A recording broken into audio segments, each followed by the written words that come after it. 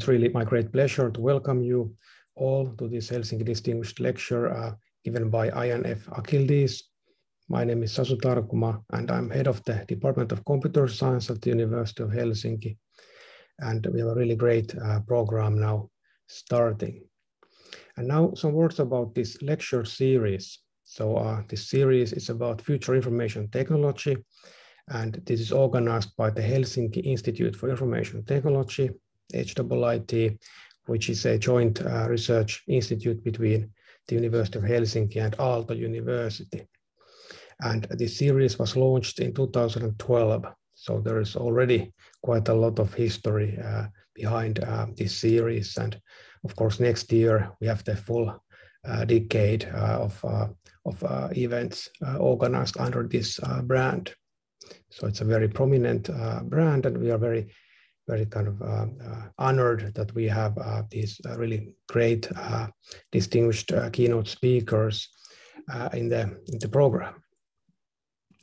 And the focus here with the lecture series is to consider research challenges and solutions that are faced by current and also future information technology.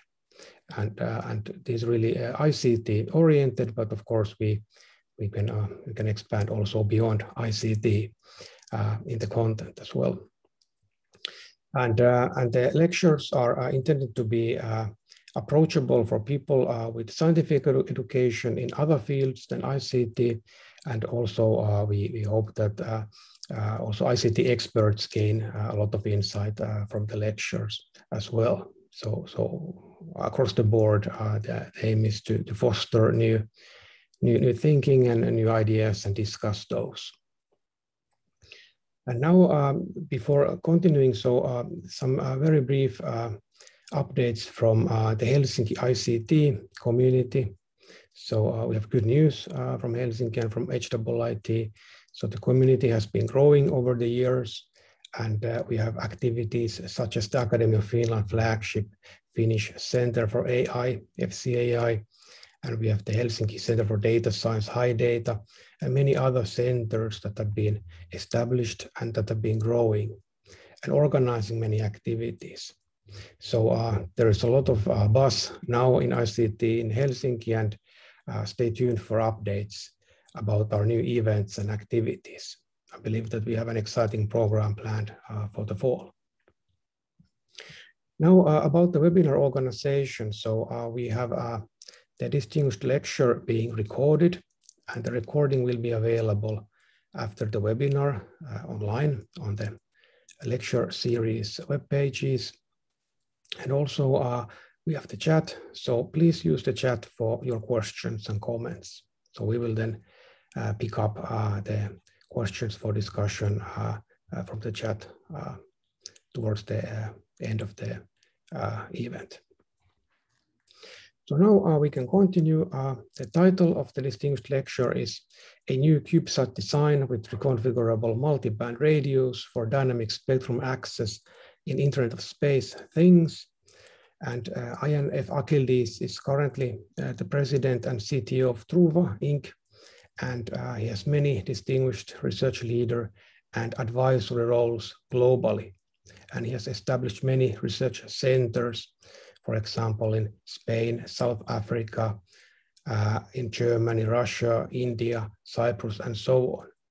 And also in Finland, he has been very active. So he had a FIDI professor position at Tampere University of Technology at the time, and he was creating a center there as well. And that is how I know Ian, that we kind of had a number of joint meetings, and he actually gave a keynote at University of Helsinki during this time when he was FIDI professor. And it was a very nice talk about bio-nano research going on at the time. And I believe that was one example of his pioneering research. So he has been advancing many different areas in ICT and spearheading these new fields like bio-nano and so on. So many really foundational contributions in these different areas within ICT. And he has many affiliate professor roles and many other senior roles at the moment. And since 2021, he has the title of docent at the University of Helsinki. So we are very happy to have him also affiliated with University of Helsinki. And he is the Ken Byers Chair Professor Emeritus in Telecommunications at the Georgia Institute of Technology, and also an IEEE Fellow, ACM Fellow, and he has received numerous awards from IEEE, ACM, and also other professional organizations. And one notable achievement is the Humboldt Award from Germany, a very distinguished award. He's a highly cited scientist with H index of 130, and he has made, as mentioned, many seminal contributions. And now today we hear about one of these areas. We hear about the Internet of Space things. So welcome, Ian, the stage is yours. Good morning, good afternoon. Thanks a lot, Sasu, for this very kind and nice introduction. It has been almost 10 years now when I came to University of Helsinki and gave a talk, as you remember. And it's again a great pleasure to be with you and your university and your people. And I'll be giving you about this talk, most like CubeSats. And let me tell you how I got into this. Many young people see, suddenly people start to work on something. And it's not like I wake up some morning and say, oh, bionanothings are really interesting, let me get started. It's not like that. So the CubeSat research, the background story is 2016, I was invited by University of New Mexico in Albuquerque. So I visited AFRL, Air Force Research Lab in Albuquerque, and I knew about CubeSats. And when they demonstrated me the CubeSats, I was really intrigued and excited. And I said, I will start to regenerate my satellite research. Why? Because I used to do a lot of research on satellites in the 90s and early 2000s, and supported by NSF and NASA and Department of Defense.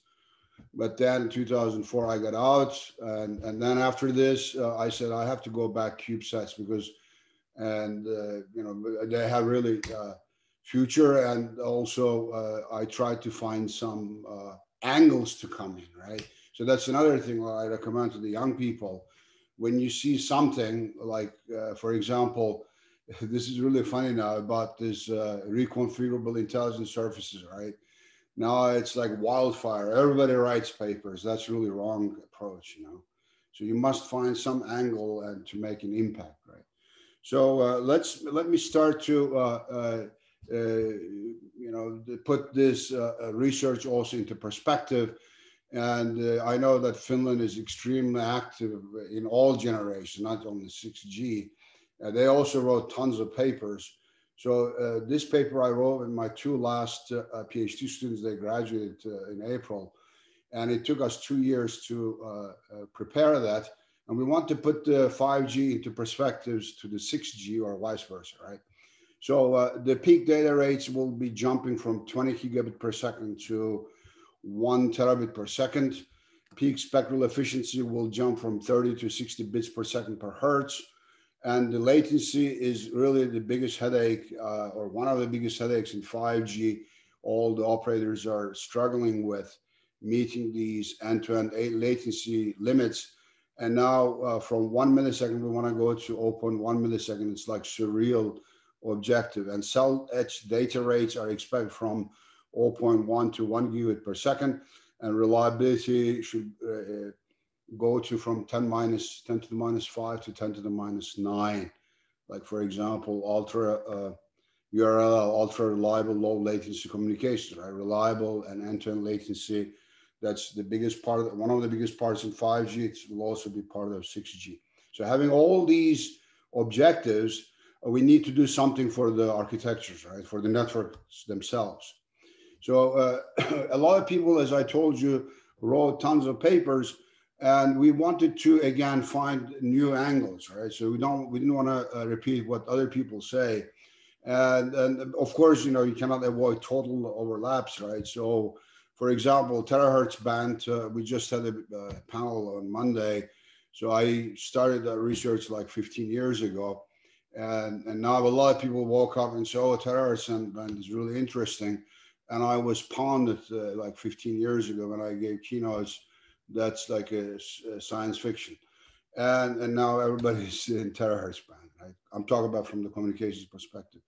And then these space things, CubeSats, I call them Internet of Space things, will be like also drones and all that stuff. And plus all the satellites will play a great role in the 6G and beyond systems.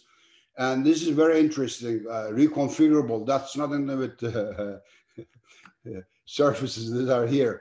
So these are front ends, right? That you can do dynamic spectrum access and independent of what type of frequency bands you have. It's like hardware design and of course all the protocols needed. And then all the surfaces, ambient backscatter communications, and of course AI and SDN NFV will continue to be the major technology for 5G, but also in 6G. And the slicing, automatic slicing will take a bigger role in the 6G systems. And you see below here, quantum communications are up and coming, but you know, I could give a talk about a panel. It's up and coming since 20 years, but it's not coming, unfortunately. And Internet of other things, it's really becoming very, very hot topic. As Sasu mentioned, I also started this like 15 years ago, and Internet of Things. So I call these more towards the 7G, right? So why satellite networks? Believe it or not, this slide is like 22 years old, and this is still useful. Wide geographical area coverage. We can go from kilobit per second to terabit per second now. You know, we can really go. You will see why. And then we can do faster deployments, depending again, you know, how you look at it. And you can do offloading, right, to the from terrestrial to the space part. And you can support the symmetrical and asymmetrical architectures. And it's easy or easier to integrate them with terrestrial networks, all types of networks, right? And those years we did not have this many networks on the terrestrial level. Now it's like unbelievable, right? So you can have a flexible bandwidth on demand capabilities, et cetera, et cetera. So these are all interesting issues. And in 1998, for example, we had this Iridium project and also Teledesic from Bill Gates. And then we had Motorola, remember also the Celeste. So that was really hot and coming. And then, you know, even those guys were planning to have the entire backbone network to be a satellite networks, but then it died down. And there are many reasons, but it's not like our topic here now. So there are these orbits defining the notion of the satellites. For example, there are these so-called geosynchronous Earth orbit satellites. They are like hovering around like 36,000 kilometers, meaning 22,000 miles. And they're also called geosynchronous or global Earth orbit. Some people call them like that. And then there is this Van Allen belts. The radiation is so high that you have to avoid these Van Allen belts. That's why I have those dots. And then there are medium Earth orbit satellites and low Earth orbit satellites, as you see here. And again, you know, their distances from the Earth are defining their orbits. And then also there's this inner Van Allen belt. So like, for example, you can have 3 geos to cover the entire Earth. And MEO, like you can go like 10 MEOs. And then with LEOs, for example, Iridium has 66 and satellites with 11 orbits and 6 satellites in each orbit. So so you can see that this is already existing and you know, it's working.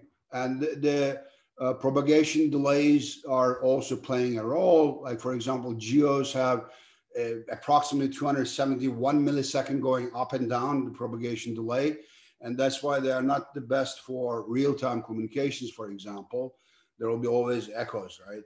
And then, you know, the other ones are also here. I don't want to go through all of that. Again, this is not a satellite lecture, teaching. So the issue here is that each of these satellites has a different set of applications, okay?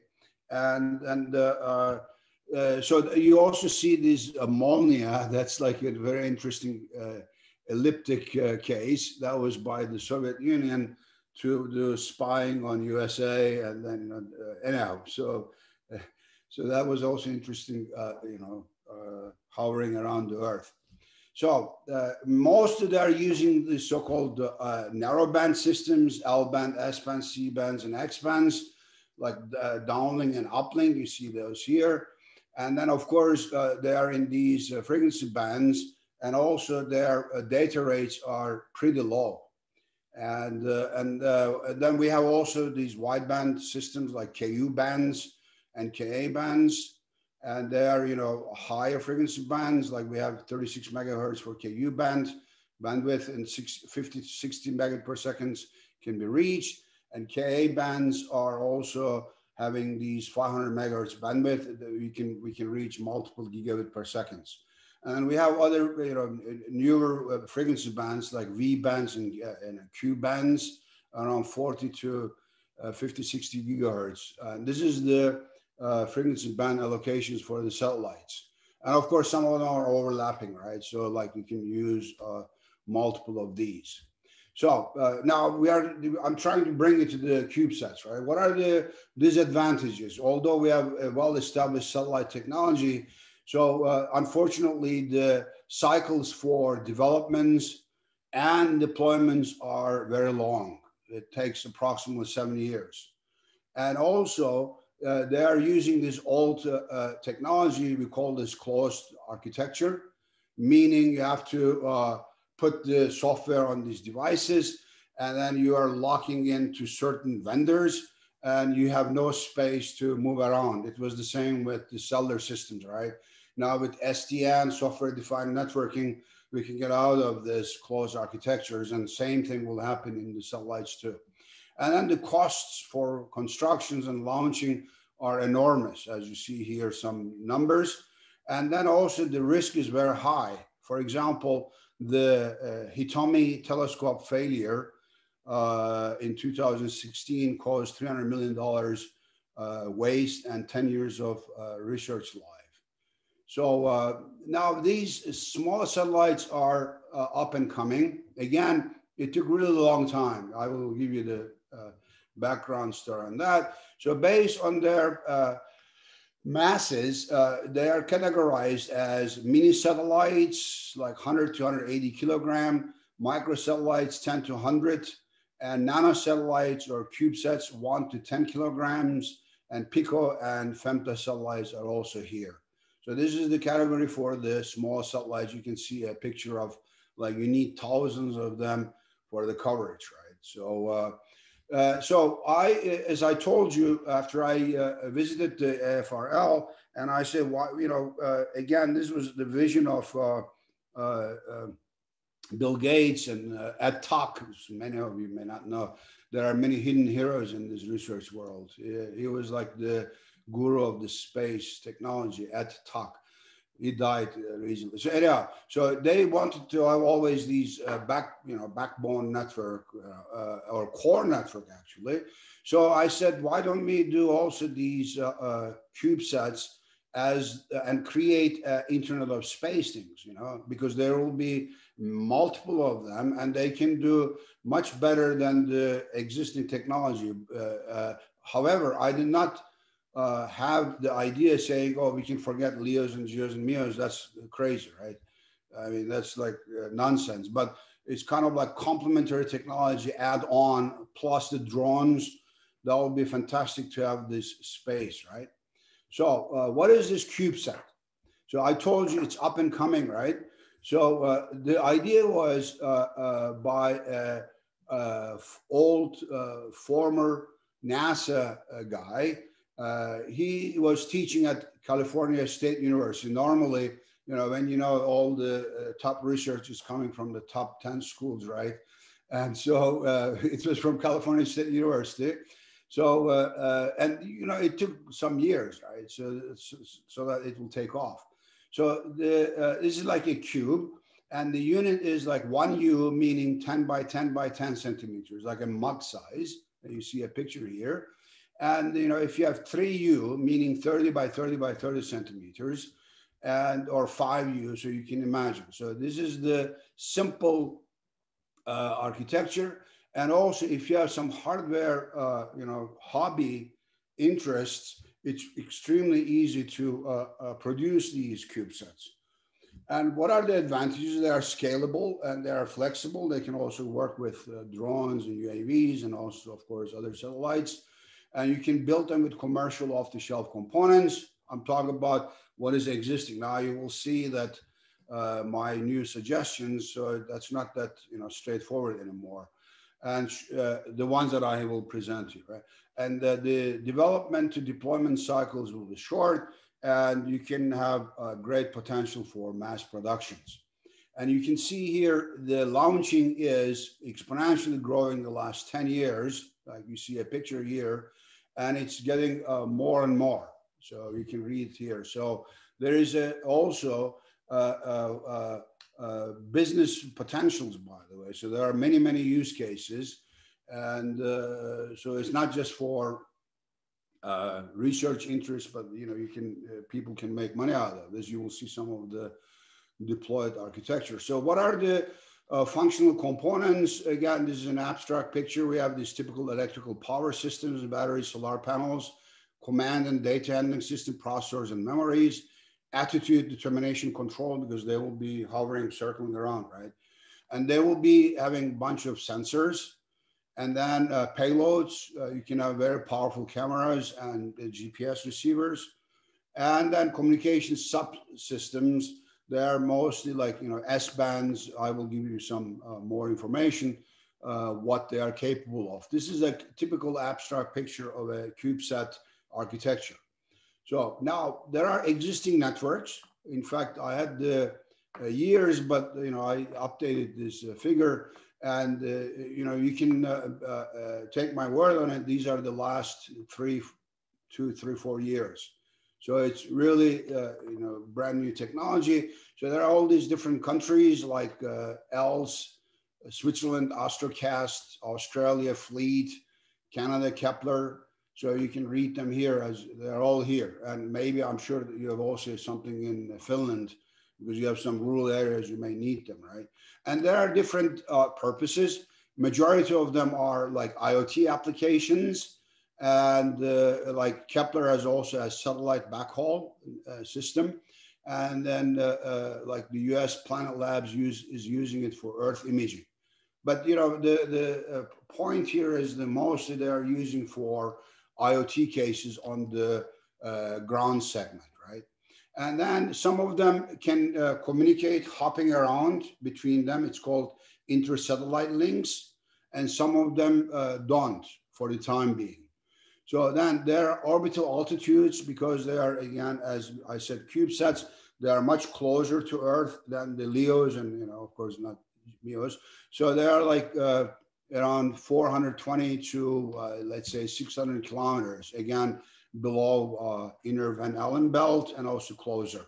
Of course, because they're closer, we need much more or many satellites, right? For example, here, 64, 100, 140, etc. But now, here's another thing that I found out. I mean, that was, remember, I tried to find an angle. So with these numbers, there is no way that you will have anytime, anywhere coverage, right? You know, 64. So what happened is like a cloud, you know, it's not, I'm not talking about computer science cloud, right? So it's like these CubeSats will be on top of, let's say, Finland, and they cover for a certain amount of time, and they move out, and they have to come back, right?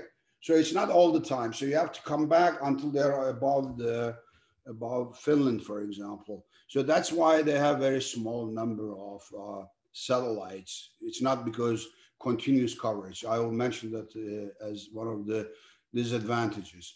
And their weights are going well with these CubeSats dimensions. And operating frequency, you can see here, they are using like UHF bands, L bands, S bands, and like Kepler uses Ka and Ku bands. Again, most of them are compartmentalized, like, as you say, as you see here, Ka band or S band, etc. And then their units are like 3U, 12U, 2U, etc. So I hope that this is giving you a big picture about existing systems. By the way, I have to notice that there are more. I mean, this is maybe tip of the iceberg, right? So I cannot cover all of these things. So if your system is not here, please accept my apology. That's the problem when you give talks and then you don't mention somebody, then they get upset, right? So what are the limitations? So I mentioned this already, lack of continuous global coverage. And because they are operating in those data rates, frequency bands, the data rates are low. Like some of them are in kilobit per second or very low megabit per seconds. And Kepler can go up to 40 megabit per second. I'm sorry, there's a typo. And but still, the overall conclusion is they have low data rates. And they do not have publicly available solutions for large-scale network constellation. And then also, the existing solutions rely far too much on distributed onboard path computation, meaning onboard processing, it's called. So this is one of the problems from the last, generations of the satellites, LEOs. Everything was like, put on these satellites, and the technology was progressing. It was not easy to update them all the time, right? So that's why you will see we have also this new suggestion about using on, SDN technologies that these CubeSats will be just bare-bone hardwares. You will see that in the second part. So serving a variety of use cases with different quality of service requirements. Data routing for ultra-dense CubeSat systems is a major problem. I mentioned to you, some of them are not even looking at these inter-satellite links.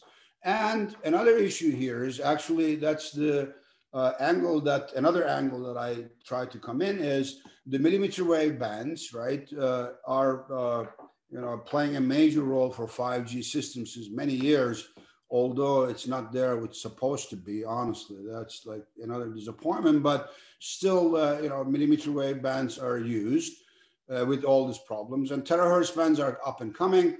And I was thinking that's why, I was doing this research on terahertz, and you will see there are atmospheric effects on the ground segment. And I thought there are no atmospheric effects in the space. Why don't I go to terahertz band and use the intercellular links in the terahertz band? So that was another novelty that I came in.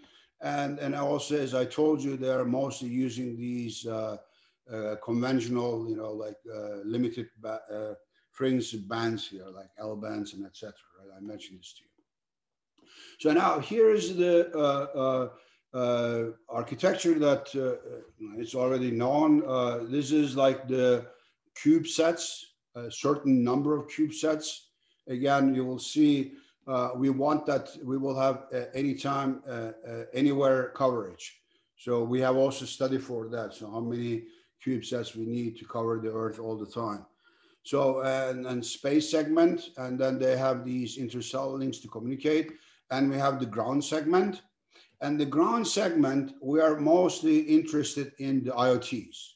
There are so many Internet of Things deployments, and they played a major role for 5G and also will continue for 6G. So we wanted to also use these IoTs on the Earth, but also these CubeSats as like sensors, right? They can have imaging sensors, for example, or some other sensing components I showed you before. And then the areas that we cannot reach, rural areas, they can collect all the information through these CubeSats and then download to, for example, customer premises, right? Doing hop and hop. So this is the classical architecture. And there are many use cases of these Internet of Space things. They can be used as backhaul in the sky, right? This is, let's say, this is the space segment, right? And remote areas connectivity, as I mentioned to you before, including North and South poles, pervasive tracking, anything you can imagine, right? Like in a ship in the Pacific Ocean, for example. Emergency infrastructure after natural disasters like tsunamis, earthquakes, etc. Network security concern in terrestrial networks, we can offload them. Or if the terrestrial networks are congested, we can offload them to the space. And you can also use them eyes in the sky, doing terrain monitoring and also disaster prevention monitoring. In fact, there is an interesting case. I had a slide for it. There is this Millennium Tower in San Francisco. As some of you may know, San Francisco is extremely expensive. Like a one-bedroom apartment may cost you like $10, $15 million. And there is this Millennium skyscraper. And they observe that from the satellites, geoscience people, that it's tilting, like, a new Pisa Tower. And that was, detected by these eyes in the sky application. And then you can also do cyber physical integration with CubeSats, LEOs and GEOs and MEOs and drones. So that would be a fantastic framework of these technologies. You can do all these internet access for undeveloped areas. And it's really interesting. We are in the US, and I took Uber, in the good times, right? When I used to travel a lot. So the guy was living like maybe 15 kilometers from me. And here in Georgia, right? He said they don't have internet access. Can you imagine this? It's really sad. Really, I'm not kidding. So he was using his cell phone for internet access. Aerial photography, product delivery, surveillance, and drone traffic monitoring. So these are the typical examples of this. So let's come to this again, the novelties that I wanted to get in. So we have this paper published in 19. Of course, it takes some time, right? It's not like you have an idea and then you go to the bathroom and you come out and you write a paper, right? Some people do, unfortunately. But it took us 2-3 years to start to produce, right? So we have this UbiCube, we say dimensions are 3U. And then you can see here, and weight are 5 kilogram and no propulsion systems. And you see here solar panels. And then there are, of course, new ideas. That's what I will present to you. Like there is this reconfigurable front-end design with multi-band antenna array, etc. So what are the novelties in our design? So you can see this, we don't touch anything on the left-hand side. The communication subsystem will have multi-frequency front-end design. That said, that means we have all these spectrum bands available to us, and whatever is available, the front end will be able to lock into one of these or a couple of these and transmit, right? And so that's the one. And the other one is the multi-frequency antenna design. And we have flexible PHY and link layer design. And you will see you have ultramassive MIMO, very large number of antennas, and a bunch of dynamic resource allocation algorithms. And plus, we have the SDN and NFV architecture, which I will present to you in the second half.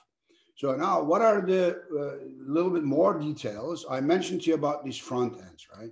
So dynamic multi-frequency front ends. So now, first of all, there are no atmospheric effects in the space. So when you know about millimeter waves, the oxygen particles are the enemies for the path losses, right? And then, like non-line of sight, or when you have longer distances, the oxygen particles kill the signals. So same thing in terahertz band, the water particles are the enemies. So like when you go to higher and higher frequencies, then the water particles affect the signal propagation, and then you become distance limited. So that's why since 10 years, I work on terahertz band, how to combat the distances. That's why I started research on reconfigurable intelligent surfaces. It was not like, you know, oh, let me start to write a paper on this, that many people do, unfortunately, you know.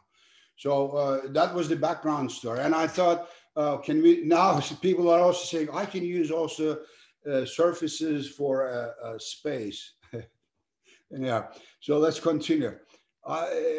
So now, so that's the thing, that for the space segment, we have higher frequency bands. For ground to up segments, that's the problem, right? Because we have atmospheric effects. A bunch of these atmospheric layers will affect the signal propagation. So for that, we are saying, look, from the ground segment to up, we have all these available frequency bands that are already there, but also we may have these millimeter wave bands, even terahertz frequency bands. There are these sub windows. Again, when you study more about terahertz, you will see there are sub windows that you can use. Maybe the data rates are below, but who cares? So you can use sub windows and have longer distances. So that's why we say for ground to space segment, we can use truly these dynamic front ends, but also we need them here too, right? Because they have between each other, they will talk, communicate in frequency, high frequency bands, and up and down, they will go to down to these lower frequency bands, right? So, the multi-frequency front ends I'm talking about is between 1 gigahertz to 1 terahertz. We are trying to design, implement, and optimally operate frequency agile, ultra broadband reconfigurable system to communicate over the spectrum ranging between 1 gigahertz and 1 terahertz. And our objectives are maximizing spectrum utilization, maximizing data rates, and also the user capacities. And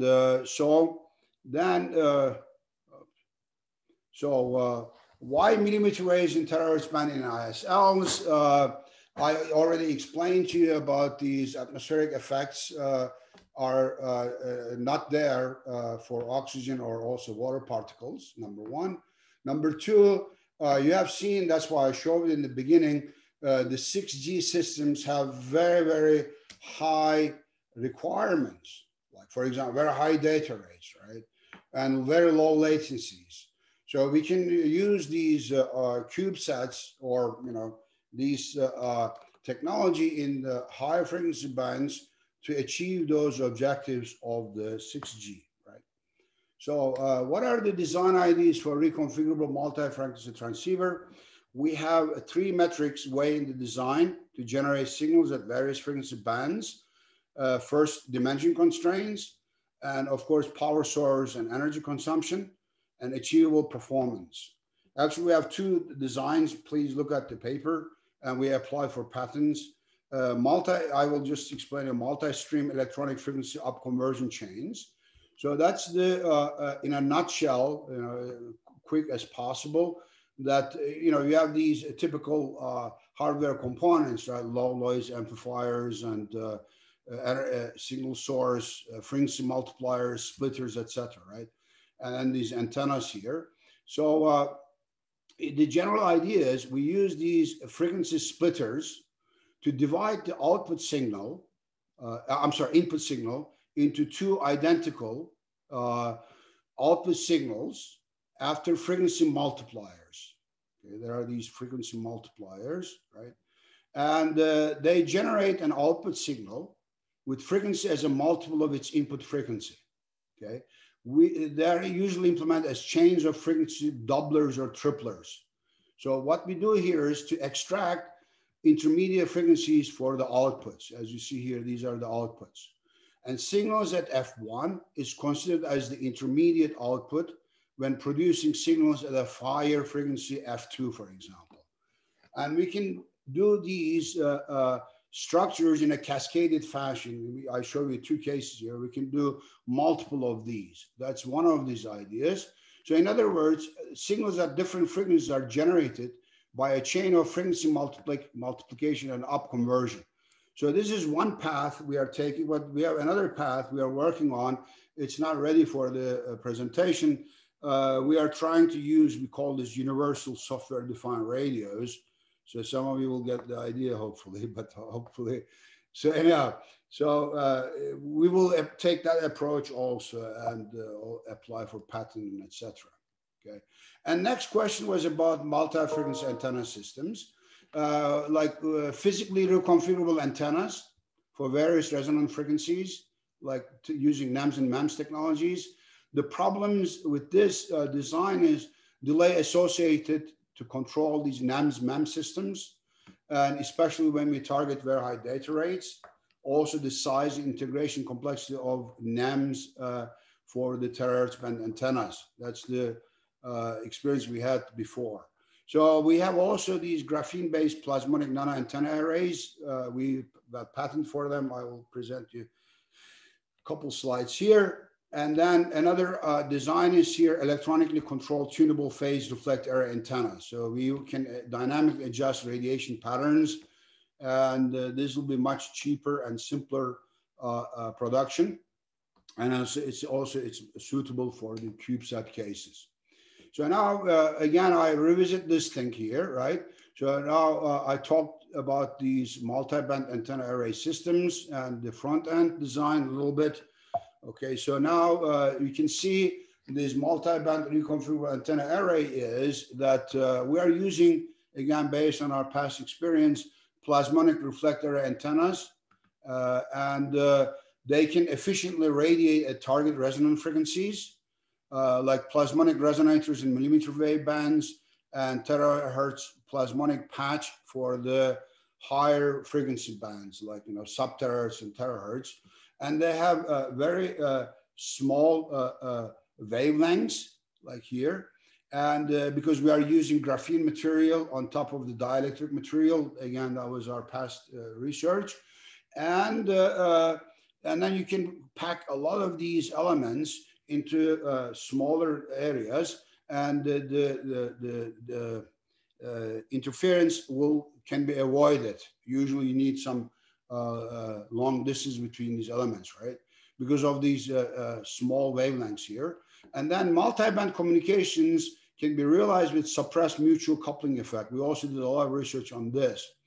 So now we can do like signal propagation through wave steering and polarization tuning. And also we can direct these reflect array antennas.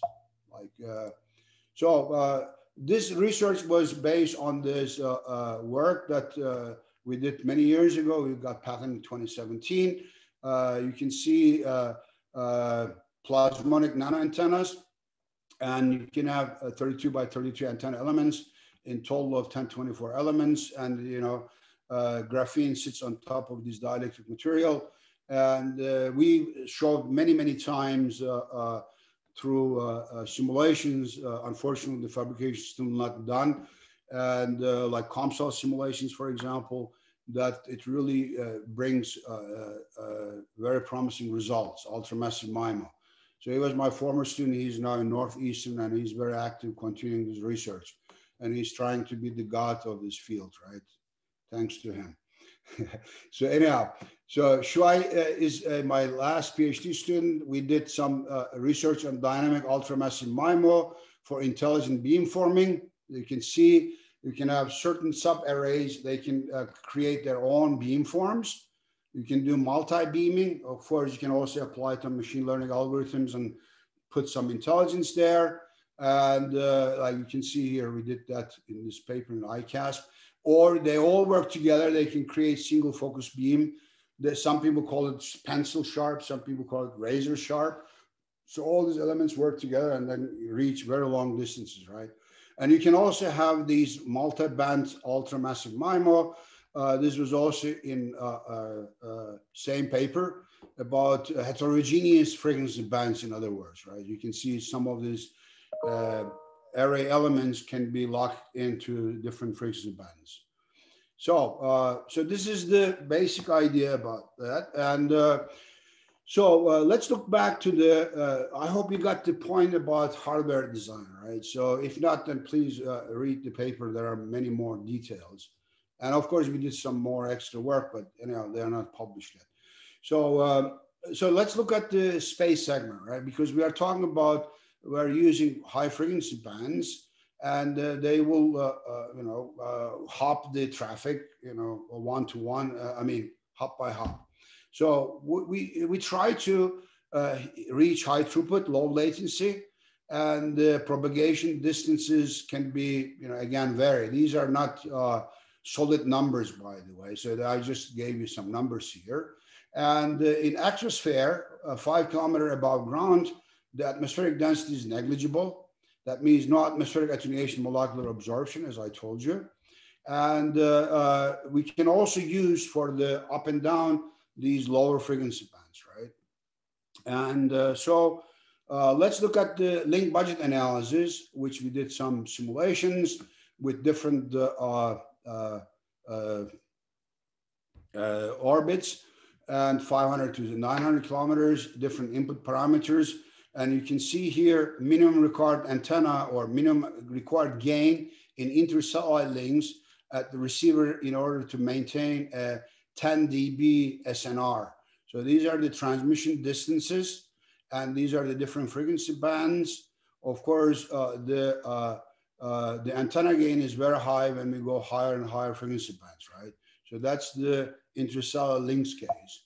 And for link budget analysis, again, intersatellite links in terms of maximum antenna beam width required at receiver side, again, in intersatellite links in order to maintain 10 dB SNR. And you see here, again, we have here the 1 terahertz and then 60 gigahertz, the solid blue line. So it's going to an asymptotic value depending on the transmission distance. And it shows also the maximum antenna beam width, which is required for the interstellar links. So what are the lessons we learned from this study? There are more fun graphs, but anyhow, so we can have higher gains when we increase the transmission frequency band. You have seen it, right? Even in the absence of atmospheric losses. For a 500 megahertz bandwidth, since the channel is symmetrical, the gain at each transmitter end is always under 50 dB, which can be achievable with antenna technologies. When we increase the channel bandwidth by an order of magnitude, that will also increase the required gain by 10 dB.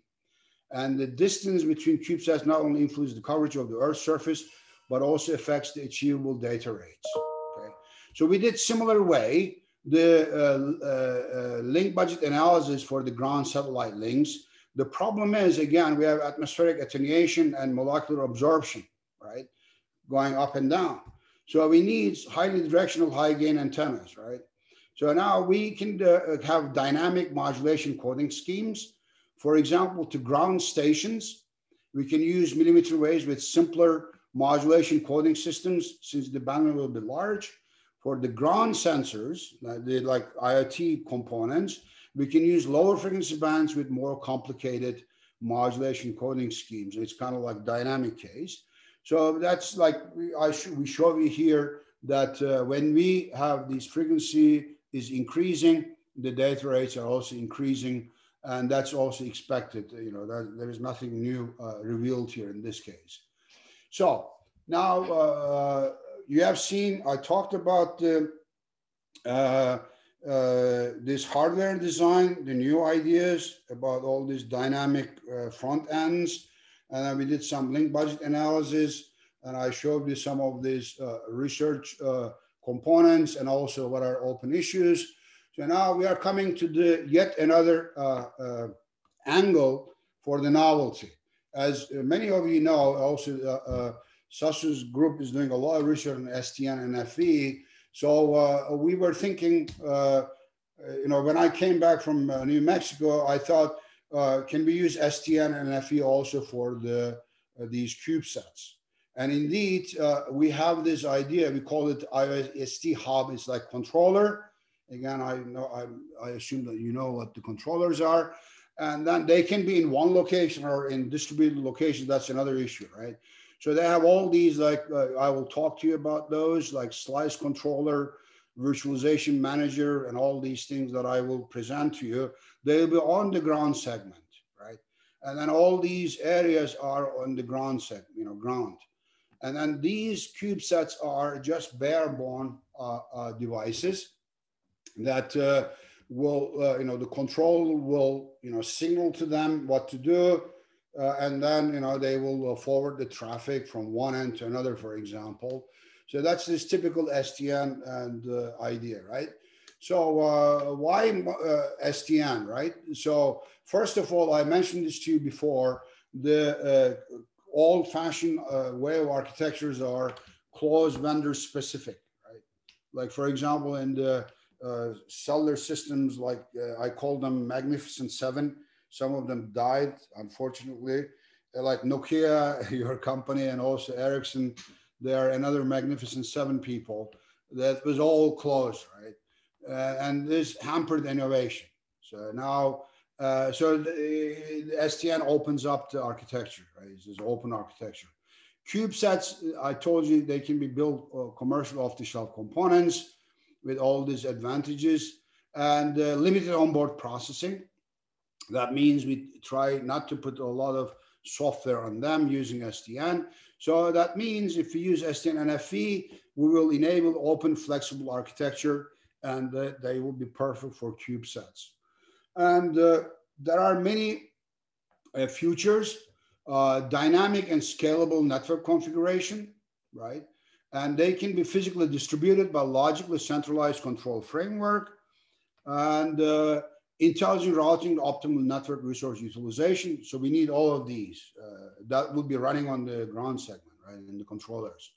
Controller or controllers, Policy-based network control and support for data aggregation, meaning a lot of traffic is collected, and we can do also these aggregation of these very high volume of traffic, right? That's one of the headaches in the Internet of Things. And satellite infrastructure as a service. We can do network virtualization through slicing, right? Or slicing for network virtualization. And the tenants can control, optimize, and customize the underlying infrastructure without owning it, and complete isolation between different tenants. These are also known in the terrestrial networks too, right? So then also another feature is generic solution for ubiquitous connectivity. That means you can connect physical objects, remote sensing devices, vehicles, ships, buildings, whatever you can think of, right?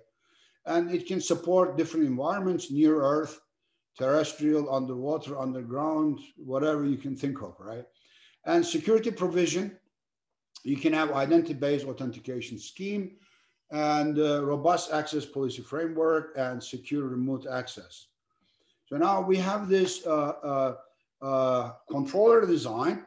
So you can see there's a northbound and southbound, right? So we have this infrastructure layer, and like here, I will talk about those a little bit. Management and control layer here, and policy and orchestration layer, policy layer, and security and privacy sublayer here. And each of them has certain subcomponents. As I told you, they are all open architecture. You can develop your own, or you can get it from third party, and then you can put them into these controllers. So when we look at these a little bit more in detail, control and management layer, like you can see here, they are responsible for network orchestration and control. They control operation of indirect access segment and CubeSats. And they have like network database, slice controller, network controller, orchestration operations controller. So these are all part of this control and management sublayer. So now let us look at this network, IST network base. So it has, it's again deployed at the controller on the ground segment, and it maintains network status information. And it contains a lot of information like about ground satellite links, interstellar links, CubeSats, orbital planes, etc., they're all stored in that database. And slice controller for the slicing, right? They support multi-tenancy through network slicing. And each slice is characterized by service level agreements. I have some slides on this, latency and throughput, just examples for the requirements or objectives for the slicing, and radio resource and computing resource requirements. And network orchestration and operations controller, we can have multiple of these spread out on the ground segment worldwide. Of course, they have to communicate, right, through, again, either through the up satellites or also ground communication technologies. So they do network orchestration operations, and so network orchestration, meaning when we have these slices, right, and somehow they have to somehow orchestrate it. For example, in terms of intra-slice resource allocation, they are done by these controllers, for example, or sub-controllers. And network operation part, you can see here, again, there are 5-layer functions, selection of frequency band, channel bandwidth, modulation coding scheme, what we would need to decide, transmission power and number of antennas, MAC layer functions, like QS and channel aware prioritization scheduling, and network layer functions in terms of packet size optimization and also for the access, routing, for example. And then we have virtualization manager. Again, it's deployed here on the ground segment. As you see here on this, they can be in one big data center, or they can be spread out, let's say in Finland, in different locations, right? It doesn't need to be always in the same location. So they operate the so-called schedulers in the SDN language. They are called hypervisors, like, the schedulers in different levels of schedulers. That's also used heavily in the 5G systems, for example, like edge hypervisors and, the core hypervisors, etc., right? And so they can make physical resources as virtual resources, right, through this. And then we have policy and orchestration layer. Each tenant has its own policy and orchestration sublayer, and that we have policy issues like over the northbound access point interface, routing, scheduling, load balancing, slice definitions, etc. Right. So now this is the design that we have described for the SDN NFV case. So we did some more research on this, like about the constellations, designing large-scale constellations. Remember, I told you that all the existing systems, they have a limited number of satellites. So our question was, how many satellites do we need to cover the Earth anytime, any place, right? So because it's very important for the network topology design in terms of coverage and connectivity, it also impacts the cost, scalability, and efficacy of the network. And as I told you, there is no large-scale design solution. A maximum of existing CubeSats are around 50 satellites only. As I told you, they cover a certain area and then they have to come back. And then majority of these existing systems, they focus on coverage over certain parts of Earth than over connectivity of CubeSats covering the entire Earth, for example. So the focuses are different.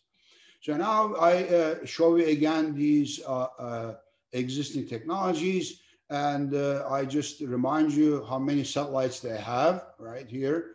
And again, they're always covering certain parts.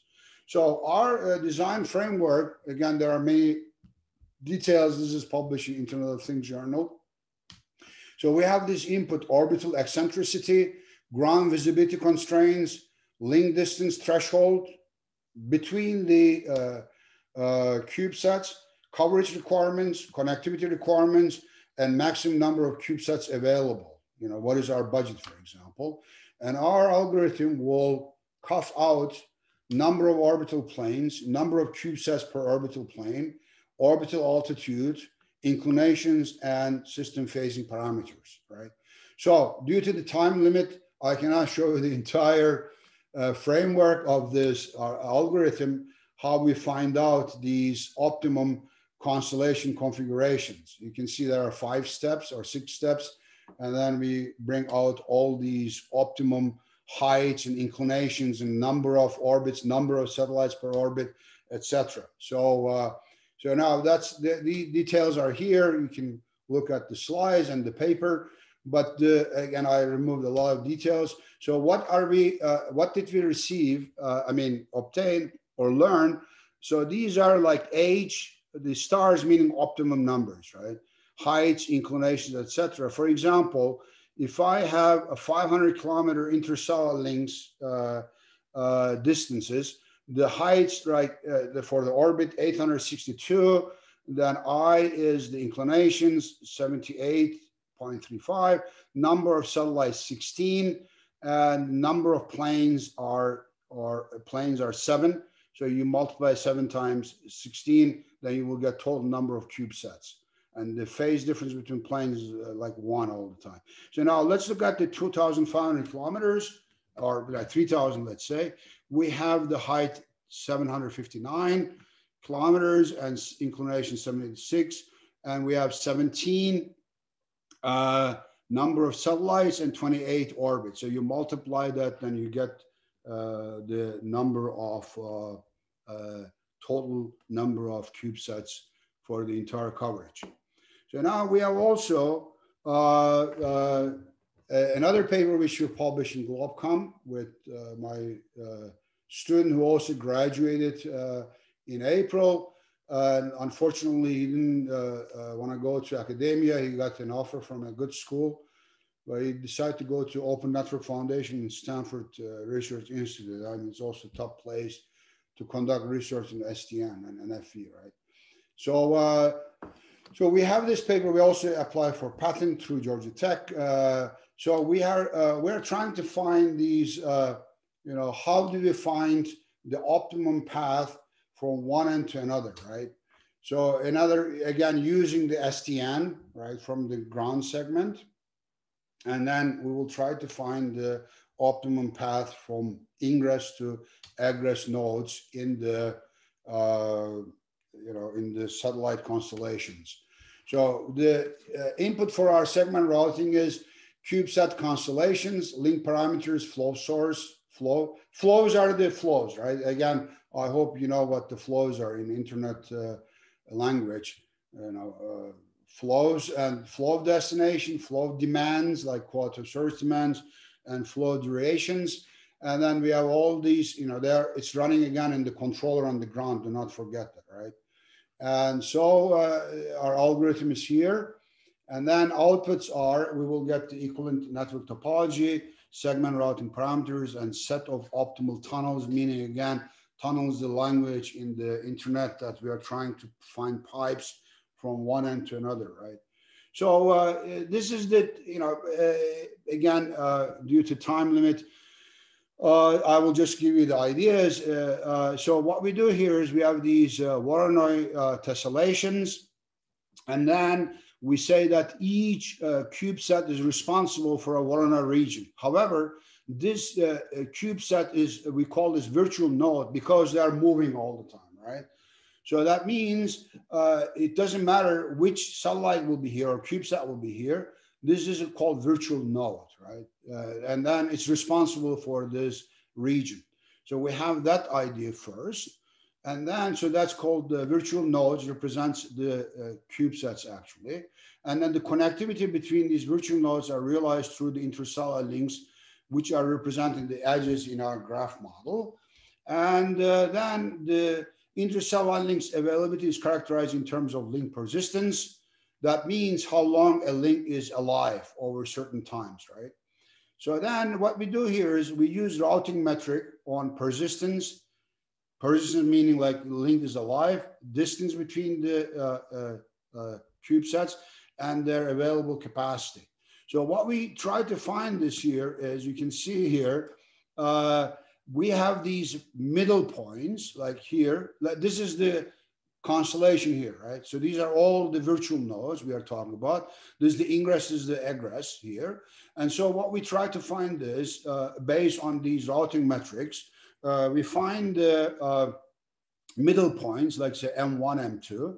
Then we create these segments between M1, M2, I, F, and M1, and M2 and EF, and segments. And then accordingly, we create these flows. And this is the way that, remember from these MPLS type, these are the flow identifications, and they come here, and then, they will be forwarded to the egress nodes, okay? So here, the middle points, these are the nodes which are well connected to all the neighbors, right? They have maximum ins and outs. And then we have these segments, and then, as I told you, and then the tunnels, right? That's one tunnel, another one, right? So one segment, one segment, one segment, and then the tunnel here, these red areas. So that's the routing idea. So we, again, there's no time here. What we did is we reduced the signaling, as you see here, from the classical SDN application by almost half, 50% signaling traffic reduction. Because one of the problems of the SDN idea is that you do a lot of signaling back and forth between these, also in the terrestrial cases, right? The controller signals to the open flow switches back and forth. A lot of research has been done there, but also now we are looking at the space segment. So we try to reduce the control traffic, right? Signaling traffic. And with our idea, with the segment routing, we can really decrease the traffic, control traffic by 50%. And now this is the last couple slides, network slicing. My student Ahan will give a talk there, and they will establish the time and day. And so he will talk more about this network slicing. That's really up and coming, the automatic slicing 5G and 6G. So we have all these different use cases, right? They have all these different quality of service requirements, throughput, latency, priority, trade-offs, etc. And then they have all these use cases with the same integrated space ground infrastructure. Now, the question I'm talking about from the physical perspective, how do we enable multi-tenancy and functional isolation between heterogeneous services? How about network slicing, right? This is, again, on terrestrial networks, investigated since many years, at least 7, 8, 9 years, but now the notion is called automatic slicing, right? So the classical approach, as I told you, network slicing is you provision multiple services, that means slices in isolation over a common infrastructure substrate, okay? That's the network slicing. The classical approach is slices are described in terms of their resource and route requirements. And they are not suited, the problems of that is not suited for deployment over heterogeneous hardware, lack of consideration for service level agreements, and absence of use case customability, okay? So, so we have this paper, automatic network slicing. We have these inputs, space ground infrastructure, terrestrial nodes, the gateways, the CubeSat constellation. I showed you how we did this constellation calculations. Infrastructure resources, capacity, bandwidth capacity, link bandwidth and capacity, computing capacity, power budget, and slice parameters, endpoints, and service level agreement metrics. And again, this is running on the ground segments, like on the controllers, like admission control, route computations that we use the segment routing there, resource allocation ideas.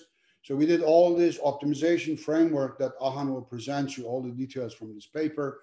And then we can calculate this network topology construction, set of admitted slices, path computation for admitted slices, and resource allocation for admitted slices, okay? So now there are these service level agreement model and slice design, all these metrics, throughput related, latency related, overall service metrics, and use case based slice design, emergency communications, in-space cellular backhauling, remote industrial automation, and monitoring reconnaissance. So these are kind of like the big picture about slicing design parameters, right? And I hope you are getting the point. And so you can see we have all this entire framework, slices input during a certain epoch with parameters and service level agreement metrics are given. And we have these, our framework that I briefly explained to you, like set of admitted slices, slice node mapping, slice link mapping, and linearization procedure, and like link delay linearization, reformulation of the linearization technique for power consumption, and the resource allocation decisions, right? Slice node and slice link resource allocations are the results of this. So we have all these performance results. Unfortunately, I have only 1 minute left. So you can see all these different use cases, and then you know, with different slice numbers, 4, 16, and 28. And then you can see here that the this green one, the link capacity, that's the lowest one in terms of resource utilization. Why? Because we have these very high terahertz band communication links, right? So it's not affected at all. But the power, I mean, the node, like computing power of the nodes and also the energy, they are really hampering here, as you can see here, when we have more and more slices. And similarly, we have these different use cases, and we try to achieve their service level agreements, the threshold and the maximum thresholds. Again, we show you here again. Unfortunately, I cannot explain all of that. So what we showed you here is, again, really, I bombarded you with tons of information. We talk about hardware design. We talk about how we can do SDN and FE. And there are many, many research open issues. I mean, it's not like done deal, right? So hopefully they will give you some ideas to conduct research and start something new. Again, please try to find an angle, what you can, put on top of these, right? Not like, you know, repeating similar things, right? So I thank you for listening to me. It's again, 10:16, almost 1 hour, and I'll be glad to answer your questions. Again, thank you. Thank you for the excellent lecture. Very, very interesting results and food for thought, paving way for next developments in space technologies. And now we have some questions from the audience. So we have the first question from Jan Prax. And the question is about how to achieve new shared frequency distribution by ITU for space. Oh, you're talking about spectrum sharing, I assume, right? Yes. So this is an interesting question, actually. And this is a lot of research is being conducted. I'm not sure about the exact ITU guidelines, but I know that like following the research, I was serving on the panel last week for spectrum sharing program. And there is a lot of research going on for spectrum sharing, like, for example, radars, or also satellites like space, and also the terrestrial frequency bands. And this is really an open issue, right? So since you asked this question, this is really a sore wound. In other words, like a lot of people are, again, blindly started to do terahertz, right? Oh, terahertz, let's write papers. But the problem is the terahertz bands are not freed, you know, they are not available. So, so that will be an interesting thing. Like, when will the ITU or these spectrum allocation units or agencies will come to a conclusion, say, okay, they are freeing these very high frequency bands so that you can utilize them. So what we do here is now we just conduct the research, and then when time comes, and hopefully they will open up those very high frequency bands and we can utilize them. But for the time being, let's say, like, you know, lower frequency bands, like, you know, lower meaning like it's not that low, right? 60 gigahertz millimeter wave bands, terrestrial, and they're also allowed for the satellites, right? So, and then you have to do spectrum sharing not to create interferences to each other. Similarly, lower frequency bands are also available there, right? So not only that, but also you can use these cellular phone frequency bands. Again, spectrum sharing is a big problem to avoid interferences between satellites and all the other terrestrial networks. So I hope I answered your question. Thank you. Then we have Valtteri Niemi asking about security.